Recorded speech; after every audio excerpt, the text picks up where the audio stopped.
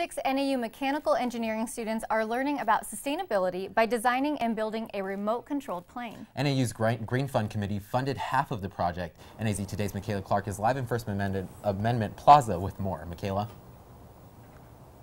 Yeah, Xavier, it's not just a normal RC plane that will be flying around out here.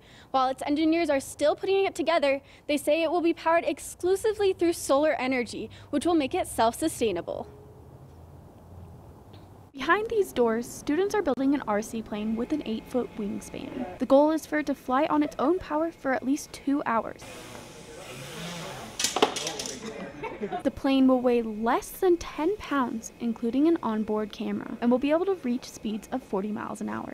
We think that it could potentially be used to find gas leaks around campus, or it could be used for search and rescue, just any kind of long-term flight that would be required. The group is studying how solar energy can be used to help prolong battery life and, in the long run, flight times. There's a lot of drones and things that are used for military and commercial purposes, that there's a lot of issues with battery power and the lifespan of the drones. About half the budget for the plane was awarded to the students through NAU's Green Fund. McCardell says it was a big help to the project. The Green Fund Committee says they chose to fund this project because it involves valuable research incorporating sustainability into the drone market and serves as a way to promote NAU's commitment to sustainability.